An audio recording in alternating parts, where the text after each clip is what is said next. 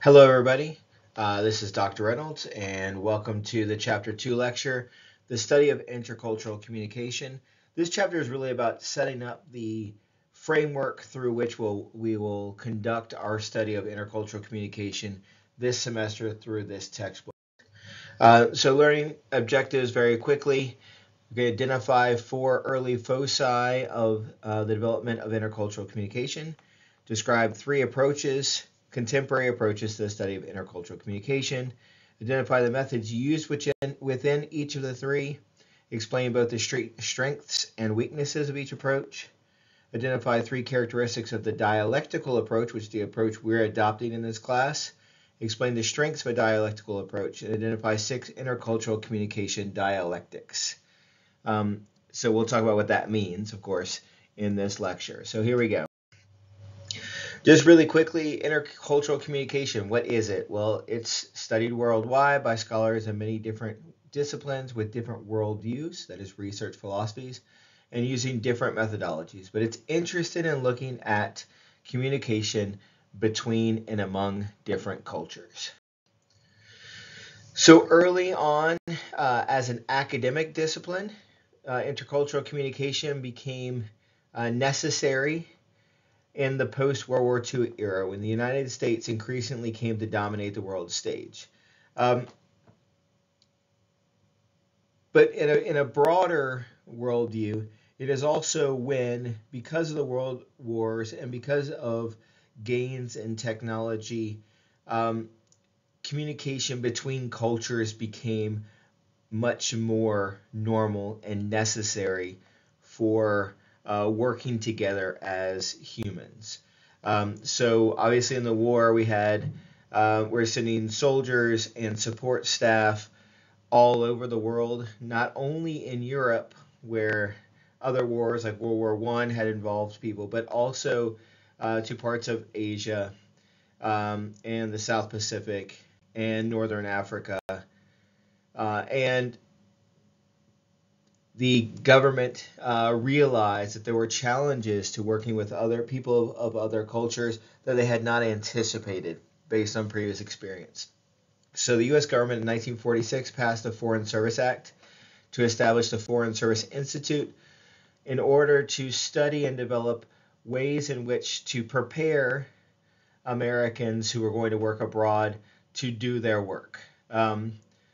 So they were called these pre-departure, or right before they leave courses, that eventually came to be the foundation for what now is known as kind of cross-cultural training and diversity training that people might get when they work for a company. Of course, when they also work in the foreign service or in the military and will be stationed other places, right? Dreama Moon made a really significant observation that has defined ways in which the discipline has grown over the past decade or so, noting that how culture is defined determines how it is studied. In other words, that the way we think about culture is going to determine our methodology for studying culture. In arguing for the notion of culture to include the study of power and to expand the definition to include ethnicity, race, gender, and all these other markers we talked about in our first lecture. Okay, so rather than just thinking about kind of different countries as these monocultures and how we can think about a country's culture as one thing, that there are aspects of different groups of people and individuals within those countries that might have significantly different culture based on these other identity markers. Okay, so that matters, and we'll talk about why that matters as we walk through. Here we go. Early interdisciplinary contribution. So one aspect of the approach we're taking is it is interdisciplinary, that it is intentionally pulling from different disciplines to take a combined approach towards the study. And this is something that has been seen as valuable, right? The value in diversity of perspectives, even in these early efforts. So the FSI came from various disciplines, including linguistics, anthropology, and psychology. Linguistics, the study of language; anthropology, the study of human cultures; and psychology, the study of the human mind, right? So in this way, We're looking at language as a phenomenon, as culture as a phenomenon, and as the individual as a phenomenon that all had some role to play in communication and how we understand human communication. Linguists also pointed out that by learning other languages, we can come to understand other cultures, creating what they call intercultural competence, that is, knowledge about other people's culture. That is because language carries culture, just like other aspects of culture are carried in other productions, right? Anthropologists were interested not only in the role of language, but also in the role of nonverbal communication. So they bring a different perspective to this study. And psychologists then take these notions of stereotyping and prejudice and try to see how our individual prejudices and our use of stereotypes impact our intercultural awareness and competence and our ability to communicate effectively. So an interdisciplinary focus can help people acquire and interpret information in a more comprehensive manner, right? Looking at it from different perspectives to get a more complete picture, right? So not just language, not just non-cultural communication, not just kind of our internal psychology that drives how we understand the world around us, right? But all of those perspectives kind of working together to give us a fuller picture. There's also the idea that, of course, the way we understand culture, what culture is, what we think culture should be, defines our understanding of the world around us and how that worldview determines how we work as researchers. Okay, so we call that perspective a research paradigm or the worldview of the scholar. So people understand and learn about the world through filtering lenses. They select, evaluate, and organize information from external environment through perception. All of the information people have already stored in their brains, the things we've learned, right, affect how we interpret new information. So there are group-related perceptions, right, based on our own experience of who we are and how we see ourselves as insiders and outsiders of different groups that are part of our worldviews that come with value orientations. That is what we talked about in the first chapter, what we think things should or should not be, what people should or should not do, should or should not think or say, etc., etc. And oftentimes these are uncritical. That is, we don't question them. We just accept them, and they are just part of how we understand the world. Academic research itself can have its own cultural behavior because research traditions drive our own, what we learn about what we should or should not do when we study things, right? So one good example of this is that Asian scholars often point out that U.S. communication scholars emphasize individuality and rationality, which are two strong cultural beliefs held by many U.S. Americans, right? And ignore things like human interdependence and feeling in human encounters, which are important beliefs for many other people around the world. So sometimes these kind of underlying cultural values that we don't think about, right? How individualism is central to be what it is to be American, perhaps, become part of our worldview that impact the way we understand and study other cultures. We can see this in intercultural conflicts in which scholars disagree. I like the example of Galileo being excommunicated from the Catholic Church because he took issue with the theologian's belief that the earth was the center of the universe. And then, right, that's kind of an extreme example, but it shows there's a history to this kind of conflict, right?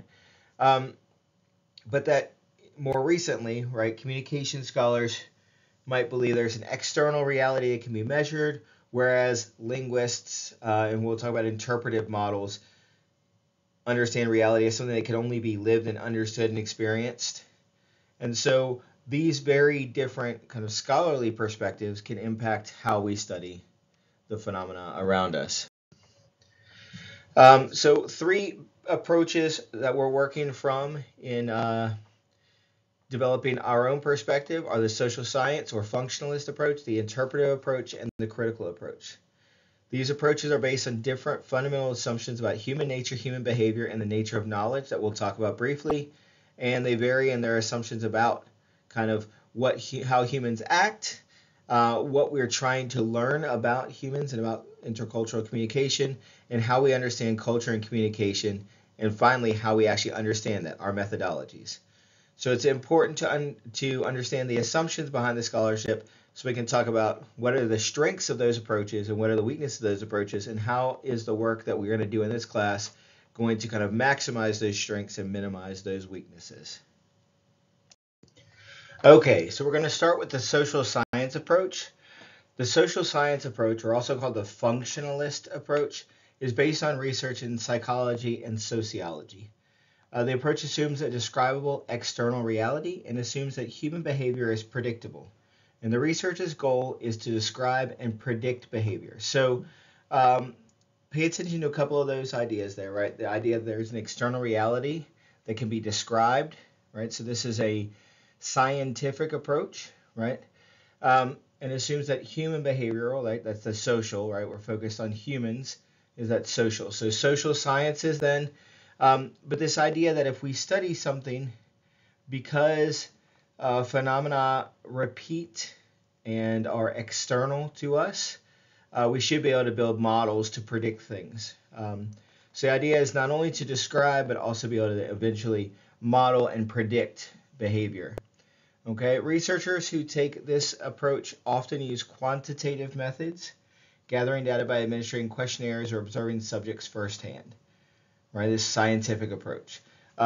Social science researchers assume that culture is a variable that can be measured. So when we talk about how science works, what you're trying to do is replicate a study over and over again, just changing and measuring one variable, right? So the idea of social science research is that culture is one of those variables that you could adjust and describe how changing that variable changes the results of the study, and then build models to account for that changing variable. Many social science studies explain how communication styles vary from culture to culture, often based on individualistic versus collectivist values. So individualistic is that psychology perspective. Psychology is very interested in the individual mind, how the individual interacts, how things are idiosyncratic, that is, they are unique to the individual, versus collectivist. That's the sociology perspective, right? That societies operate in particular ways, right? So social science studies can do one or both of those things, depending on their perspectives. Many of these social science studies have been useful in identifying variations in communication from group to group and specifying psychological and sociological variables in the communication process. However, this approach is limited. First and foremost is human communication is often more creative than predictable. And that reality is not just external, but is also internally constructed. So these are two big ideas. First of all, science, the hard sciences are interested in examining things that are external to the human, him or herself, right? So humans are a different kind of phenomenon than that external reality, right? Because we identify ourselves from a scientific perspective as unique animals in the world.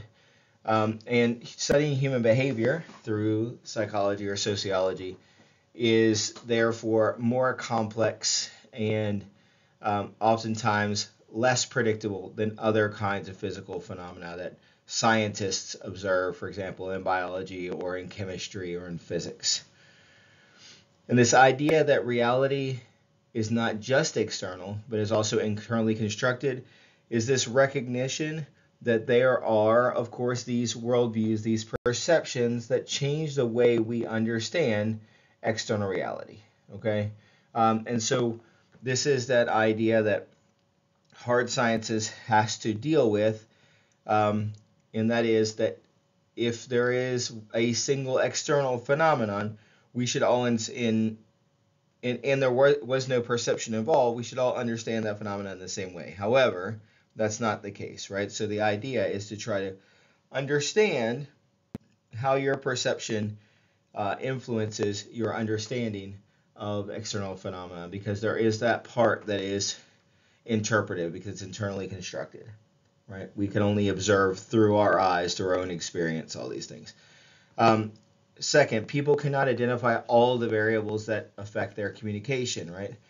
Communication involves a lot of different variables, and you can't effectively put people into laboratory situations where you really limit those variables like you might with a scientific trial. Scholars also recognize that some methods in this approach are not culturally sensitive and that researchers may be too distant from the phenomena or people they are researching. Right? And this is the challenge of the scientific approach, is that it is intentionally excluding culture, like as a hard science, excluding culture from the study that's supposed to be objectivist. So in that way, sometimes they can objectify their subjects. So we're studying humans that can be seen as culturally insensitive, right? And that when you try to make yourself objective, sometimes you can overlook or misconstrue human behavior, which is oftentimes, maybe more often than not, subjective rather than objective. But there are ways that these kinds of researchers overcome these challenges, and those are methods that have to do with making sure that our measures are reliable and verifiable, okay? So some of those things might be collecting a large enough pool of data from enough subjects to be representative of a larger group, and using statistical measures to test the validity of those collected data, okay? So here's some examples, a couple of studies to show you how that might work. So one study tried to find whether Muslim migrants' use of Facebook affected their cultural adaptation to the United States, predicting that immigrants' use of Facebook to communicate with other immigrants would impact their rate of adaptation to the United States and their perceptions of America.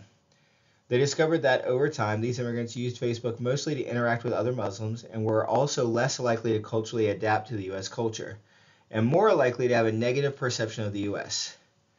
They suggest that one reason for this outcome is the negative political and social situation of the U.S. and the war on terror, where Muslims have been the center of attention. Right? So the idea here that they're trying to figure out is, would Facebook impact this particular group of Muslim migrants' adaptation to the United States? And they found that it did. Okay?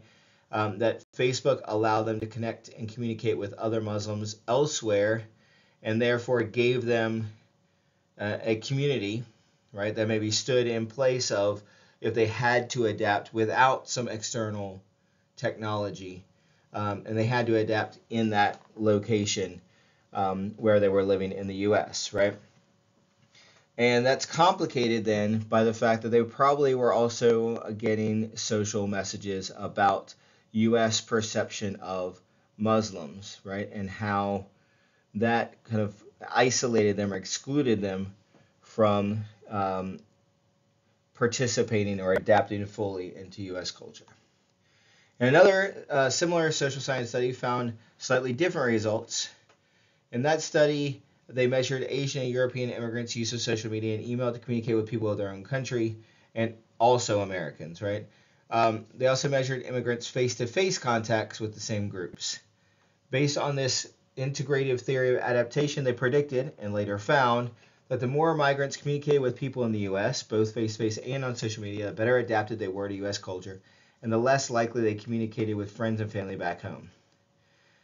In other words, that actually interacting with the people where you migrate will help those migrants better adapt to their new living situation and make them less dependent on their previous living situation, right?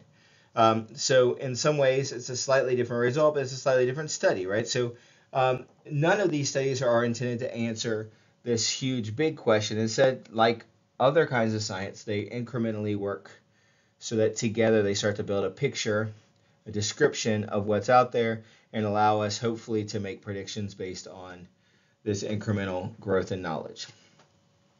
Another group of social science researchers predicted the immigrants' degree of acculturation in the United States might influence their perceptions of racial discrimination and their need for social support, right? So it's another kind of thing you might try to study, right? Well, you'll notice that these are all about intercultural contact, what happens when these two cultures come together. There are lots of theories that grow from this perspective. So if you studied science, if you study science now or you studied science as a younger person, you'll remember that science is built around hypotheses. That is what we think is going to happen and what we reasonably think is going to happen that we then test to see if they're true.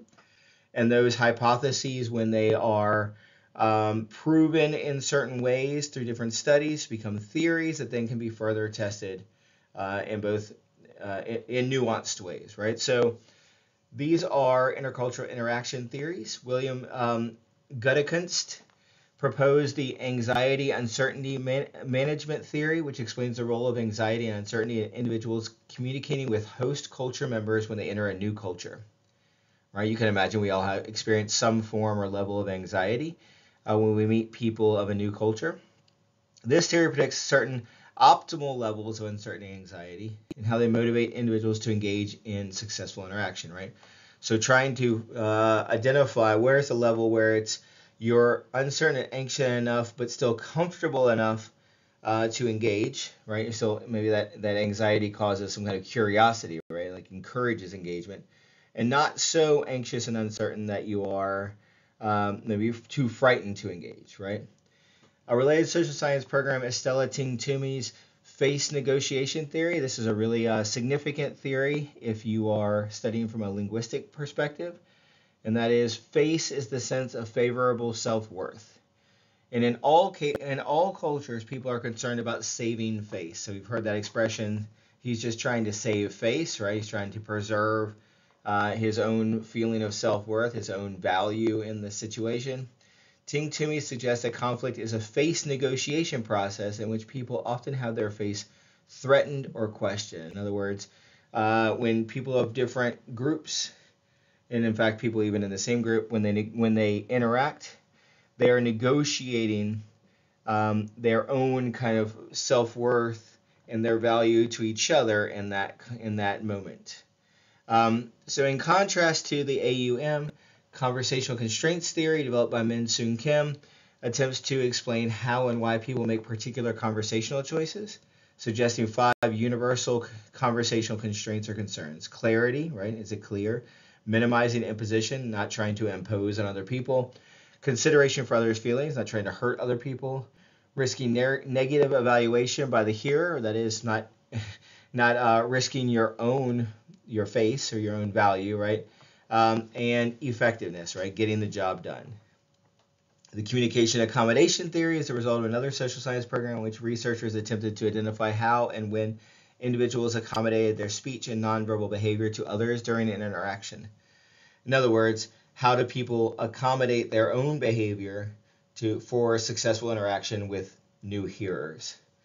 So unlike the AUM and the conversational constraints theory, communication accommodation theory focus on adaptation during intercultural interaction, right?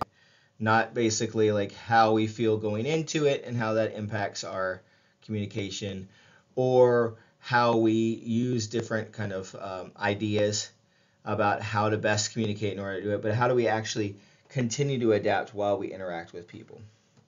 Another interesting one, the diffusion of innovations theory, developed by communication scholar Everett Rogers, explains how cultural practices can be changed largely due to communication. The theory explains why some innovations like computer technology or the internet, or certain behaviors like safe sex, are accepted by some people and rejected by others. The theory posits that for people to accept a new technology or a new idea, they must see the usefulness of it, and it must be compatible with their values and lifestyle.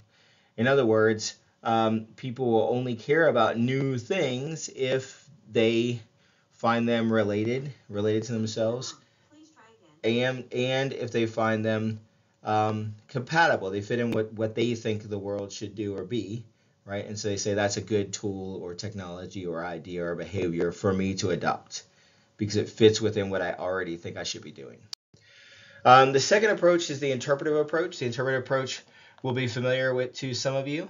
One interpretive approach written in sociolinguistics is ethnography of communication. If you've taken a folklore class, you might be familiar with ethnography. Ethnographers of communication, though, are devoted to descriptive studies of communication patterns within specific cultural groups. So an ethnographer is a person who goes and lives within a community and attempts to describe what they do. In folklore, that would be to describe their practices and their cultural elements. Ethnographers of communication are more interested in their language and their nonverbal communication and how they interact with one another. Interpretive researchers assume not only that reality is external to humans, but also that humans construct reality. So most of these researchers will believe that there is, yes, an external world that is separate from human experience, right? But also that humans can construct their own reality. That is, that ideas have meaning and impact our understanding of the world around us. They believe that human experience, including communication, is subjective, and human behavior is neither predetermined nor easily predicted. In other words, they take a very different approach than the social science position. The goal of interpretive research is to understand and describe human behavior. We're not trying to predict behavior here. Whereas the social scientist tends to see communication as influenced by culture, the interpretivist sees culture as created and maintained through communication. In other words, our reality is constantly filtered through our language. And the way we understand the world is largely linguistic. That is, if you can't name it and describe it, it doesn't really, I mean, it might exist, but we don't understand it or think about it or communicate about it. And then communicating about it, then we build our culture, right? Which are those values added on to how we understand the world. This type of research uses qualitative methods derived from anthropology and linguistics, such as field studies, observations, and participant observations. So a lot of actual talking to people, kind of interviewing those ideas. For example, a researcher engaged in participant observation contributes actively to the communication process being observed and studied. The researcher is thus intimately involved in the research and may become good friends with members of the communities he or she is studying. For some of these might be like in a workplace. You could study the communication of the workplace in which you already work and know those people because you're intimately involved and have access to observe at a granular level, in a personal level, how that communication happens, or maybe in a social group of some kind, right? Another example of interpretive research is the rhetorical approach, also used by critical researchers, which we'll talk about next, perhaps the oldest communication scholarship dating back to the ancient Greeks. Rhetoricians typically examine and analyze texts or public speeches in the context in which they occur. Cross-cultural psychologists use the term etic and emic to distinguish social sciences versus the interpretive approaches. So social science researchers usually search for universal generalizations and study cultures objectively with an outsider's view. And this way is etic, okay? In contrast, interpretive research usually focuses on understanding phenomena subjectively from within a particular cultural community or context. In this way, it's emic, okay? Here's some examples. So here's communication experiences of immigrants. So one example, Rodriguez and Dawkins interviewed unaccompanied, undocumented Latino youth in Texas and found that the youth were much more often victims of crimes than they were perpetrators of crime. In addition, one primary deterrent to crime and delinquency was the meaningful relationships they developed with schoolmates and family members, right? So through those interviews, they were able to determine that this communication with schoolmates and family members had a positive impact on these people who were experiencing much more crime than they were part of. A similar study involved focus groups. So focus groups are when you get a group of people together and do kind of group surveys and discussions. In this study, researchers asked young immigrants from Ethiopia living in Israel about their experiences and specifically what communication strategies they used to adapt to live there. These young men and women described differences between Ethiopian and Israeli cultural values and communication preferences. They described their home values as a strong emphasis on respect for elders and parents and the total loyalty one has for a friend. They also contrasted strong emphasis on gentleness and reservedness in Ethiopian relationships with a more assertiveness and directness preferred by Israelis. They described how they sometimes emphasized cultural commonalities and sometimes differences in their interactions in the foreign country depending on the context, right? So through this study, through these discussions with discussion groups, with focus groups, they're able to describe some of those differences and similarities between the communication preferences and styles and cultures of Ethiopian people and how those Ethiopian people experienced Israeli culture. So one can observe that immigrants in both studies describe some ambivalence and contradictory feelings in their adaptation experience. On the one hand, recognizing and even embracing their own unique cultural background and values, and at the same time trying out the new values and communication patterns. Right? They're both tied to their home cultures and adapting to the new culture, and it creates ambivalence or contradictory feelings about that. The interpretive approach, here are some examples of how we think about cultural communication patterns. So a number of interpretive scholars have emphasized that descriptions of communication rules of a given people must be grounded or centered in their beliefs and values. In other words, how we communicate is driven by our worldview, right? Most scholarly studies of communication are rooted in a European American perspective, as you would expect, because they were developed in a Western academic tradition, okay? And this frame of reference, though, is not necessarily applicable to communication of all cultural groups, and maybe is not the most useful way to think about how we study the communication of different cultures, right?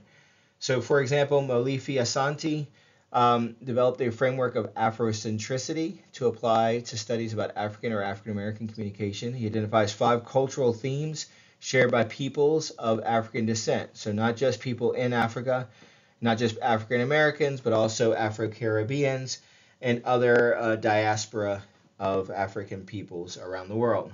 So a common origin and experience of struggle, an element of resistance to European legal procedures, medical practices, and political processes, traditional values of humaneness and harmony with nature, a fundamentally African way of knowing and interpreting the world, and an orientation towards communalism. So you'll recognize in that communalism, for example, as opposed to what we talked about earlier with individualism of American culture. But this notion that, of course, culture in our own worldviews defines the ways in which we communicate. And so when we study those, we need to be aware of those differences and be culturally aware of how we interpret these communication practices. Similarly, Asian scholars have developed Asia-centric frameworks to study the communication of people from Asian cultures. Communication scholar Yoshitaka Miike has identified 5 Asia-centric themes: circularity, harmony, other-directedness, reciprocity, and relationality. Based on these themes, he developed 5 propositions on human communication. Communication is a process in which people remind themselves of the interdependence and interrelatedness of the universe. So this is the idea of interconnectedness, which might be very different than an individualistic perspective. People reduce their selfishness and egocentrism. People feel the joy and suffering of all beings. People receive and return their debts to all beings. People moralize and harmonize the universe. We can see how these are very culturally driven through Asian cultures in a way that American culture might come up with, 5 very different propositions on human communication based on kind of American cultures. Another important interpretive theory, a communication theory of identity, was developed by Michael Hecht. He argues that communication is a communicative process and people's identities emerge in relationships with others and are expressed in core symbols, meanings, and labels. In other words, our communication is not just driven by our culture, but is developed through this recursive activity of continually communicating with people within our own culture. And that's how we develop our culture, right? So culture is both impacting communication, and communication is building culture, right? It's a reciprocal relationship. The utility of the interpretivist approach is that it provides an in-depth understanding of communication patterns in particular communities because it emphasizes investigating communication in context. The main limitation of the approach is that there are few interpretive studies of actual intercultural communication. That is, how that contact actually happens and how both sides participate, right? Interpretive scholars typically have not studied what happens when the two groups encounter each other. What they're interested in is maybe of one group's understanding of that experience, okay? And living in a different culture. A second limitation is that researchers often are outsiders to communities under investigation, which means they may not represent accurately the communication patterns of the members of that community. And you can think about how, if you think about the communities that you're a part of, that when you're an insider, you have shared language and shared jokes and shared patterns of communication that external observers may not get. Not because you're intentionally excluding them, but because you have built this community and culture through which you're able to communicate in very internal ways. The third approach is the critical approach, and the critical approach is focused also on the subjective rather than the objective and material reality. They also emphasize the importance of studying the context in which communication occurs, that is, the situation, background, or environment.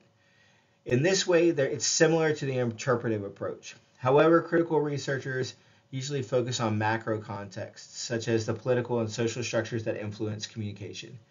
Critical scholars, unlike most social scientists and interpretivists, are interested in the historical context of communications. We'll talk a lot about history. Critical scholars are interested in the power relations in communication.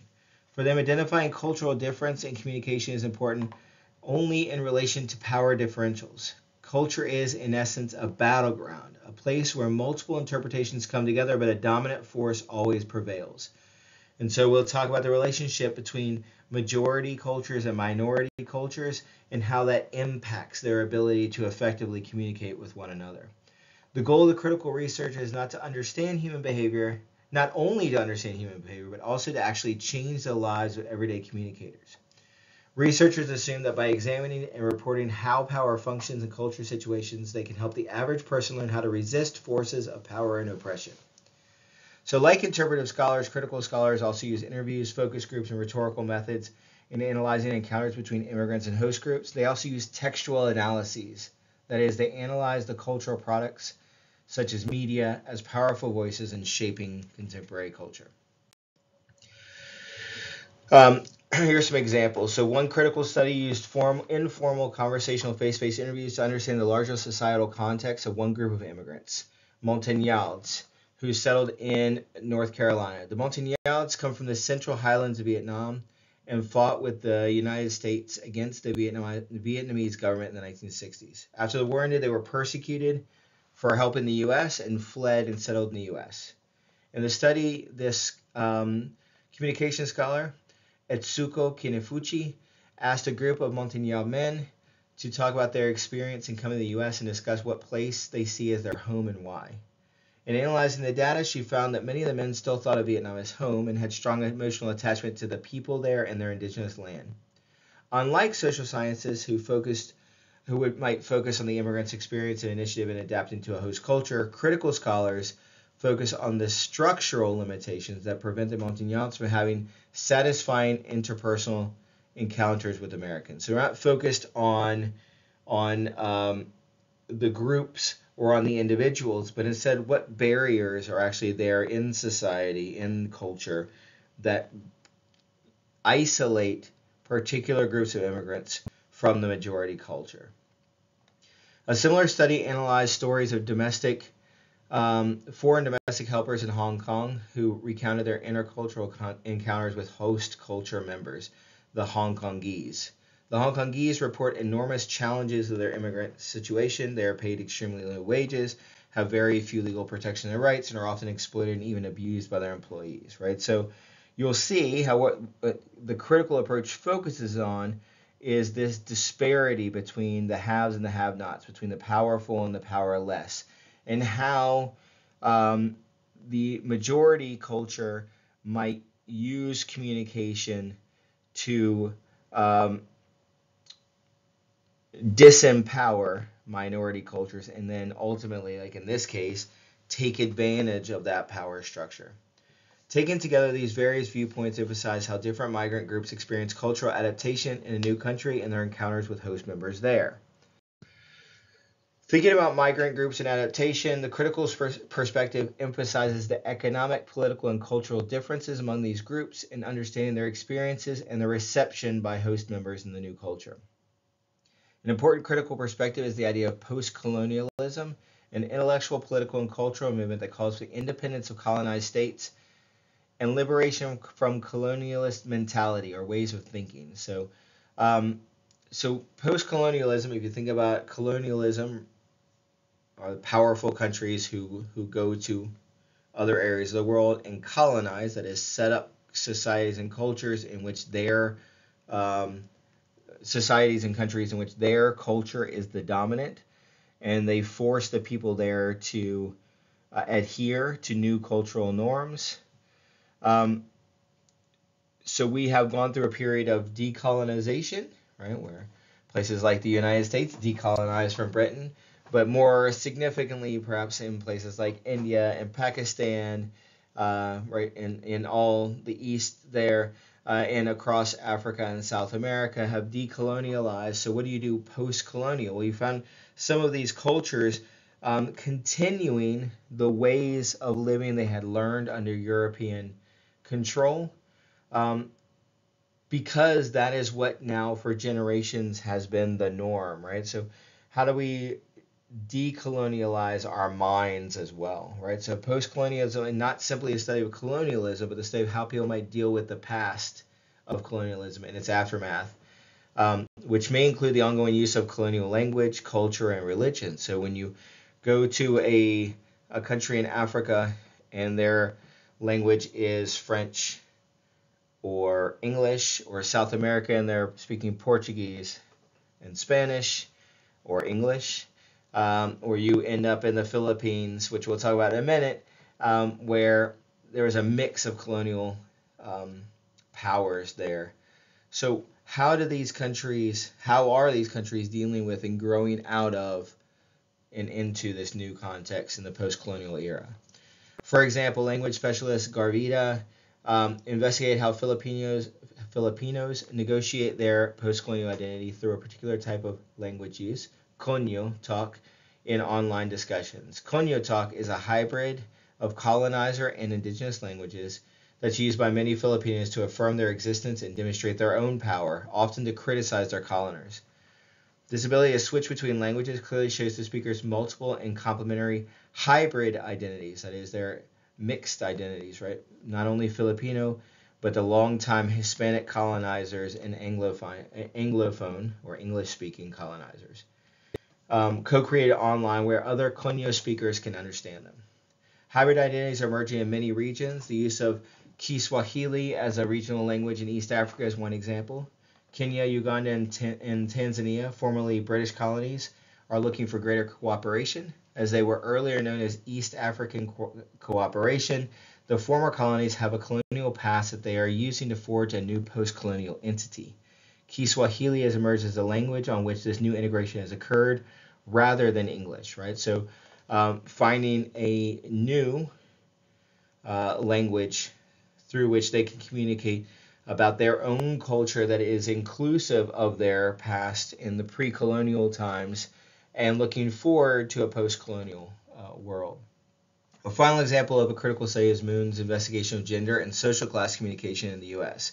So I think this is an important example because we're not just talking about between different countries, we're actually talking also about other of these identity markers, right? So in her study, Moon analyzed interviews of white women from working class backgrounds.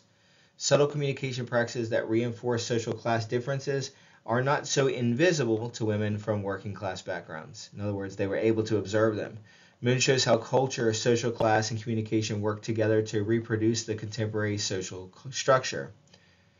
She also identifies some strategies used by these women to resist this process of social reproduction. In other words, how we can get caught in the cycle of reproducing our current status quo that maintains the status quo across throughout a society or a culture over time, and how critical approaches are interested in that ability to resist. The critical approach emphasizes power relations and intercultural interactions and the importance of social and historical contexts. One limitation that is most One limitation that is that most critical studies do not focus on face-to-face intercultural interaction. Also, this approach does not allow for much empirical data. It's very subjective. So what are we doing in this class? We're adopting a dialectical approach to understanding culture and communication by combining the three traditional paradigms in what the book calls the dialectical approach. Dialectical meaning two, which means we're going to set up binary oppositions across that create, you can imagine kind of a scale, right, between these two ideas. So there are many different ways to approach the study of intercultural communication. The social science, interpretive, and critical approaches operate in interconnected and sometimes contradictory ways. Rather than advocating any one approach, it is advisable to follow a dialectical approach to intercultural communication research and practice. The dialogical approach emphasizes the processual, relational, and contradictory nature of the intercultural communication, which encompasses many different kinds of knowledge. First, with regard with the processual nature of intercultural communication, it is important to remember that cultures change, as do individuals, right? So even though we can define and describe communication in one moment, we have to also recognize that that is not always true of everyone in all times, right? Second, a dialectical perspective emphasizes the relational aspect of intercultural communication studies, that how things and people relate to one another in the situation. And third, a characteristic of a dialectical perspective involves holding contradictory ideas simultaneously. That is, we can both, like our immigrant stories, hold on to our past selves while adapting to a new self, which seem to be very contradictory but can coexist, right? Research findings can make a difference in the everyday world. From the social science perspective, people can see how specific communication and cultural differences might create differing worldviews, which it can help them predict intercultural conflicts. An interpretive investigation gives people an opportunity to confirm what they predicted in a hypothetical social science study. A critical approach might focus on the different access to economic, political, and material resources among the cultural groups, such as which cultural groups were or were not welcomed and how these power differentials influenced their intercultural experiences. Thinking dialectically forces people to move beyond their familiar categories and introduces them to new possibilities for studying and understanding intercultural communication. So here are 6 dialectics of intercultural communication. The cultural individual dialectic. Intercultural communication is both cultural and individual or idiosyncratic. That is, communication is cultural means that people share communication patterns with members of the groups to which they belong, and the fact that it is individual means that it is also idiosyncratic or specific to that individual, right? So while within a particular group we can find lots of commonalities, we can also find things that are individualistic. And that's okay, right? It's not one or the other. It's a both and. Personal and contextual dialect. This dialectic involves the role of context in intercultural relationships and focuses on simultaneously on the person and on the context. Although people communicate as individuals on a personal level, the context of communication is important as well, right? So this makes sense, I think, that we can both consider what is the individual relationship between those people and their contextual situation during which they're communicating, right? Differences and similarities dialectic. Intercultural communication is characterized by both similarities and differences in that people are simultaneously similar to and different from each other. Emphasizing only differences can lead to stereotyping and prejudice. Emphasizing only similarities can lead to people ignoring the importance of cultural variations that we know exist. Right? So being aware all the time that there are both similarities and differences in communication. Static dynamic dialectic. This dialectic suggests that intercultural communication tends to be at once static and dynamic. Some cultural communication patterns remain relatively constant, whereas other aspects of cultures or personal traits of individuals shift over time. That is, they are dynamic, right? So there are aspects of communication and how we communicate that are the same right, over time. Perhaps our purposes for communication is one good example of that. But lots of aspects will change over time, right? Including ourselves as people, right? Our own in personality traits and our own identities, right? And so being aware that just because we can identify some things that seem to be static doesn't mean that everything has to be static, or just because we see some elements of communication shifting, for example, in relationship to a new technology, doesn't mean that we've thrown everything that we know about communication out the window. History, past, and present future dialectic. This dialectic emphasizes the need to focus simultaneously on the past and the present in understanding intercultural communication. That is, the communication we're looking at may be present or may be something we're thinking about is going to happen in the future, right? What's going to happen. But what we know about this relationship and about all the communication practices of the past and the power structure of the past, the history that comes along with any two cultures meeting is significant. So we have to be aware of the importance of history, but also the context, the moment in which the communication is happening, right? Privilege and disadvantage dialectic recognizes that people may be simultaneously privileged and disadvantaged. That is, privileged in some contexts and disadvantaged in others, right? So people may be members of their majority culture in many ways except for one or two, and in that way they are disadvantaged. Or people may, in some contexts where their minority culture is a majority culture, be advantaged and privileged, and then when in contact with a majority culture be disadvantaged, right, in another. So being aware of these dialectics can help us take a broader view of intercultural communication. So a dialectical approach to understanding culture and communication takes two big ideas. So dialectical approach is not a specific theory to all aspects of intercultural communication. Rather, it is a lens through which to view the complexities of the topic, right? It's just a way to help us look at and think about intercultural communication as we're studying it.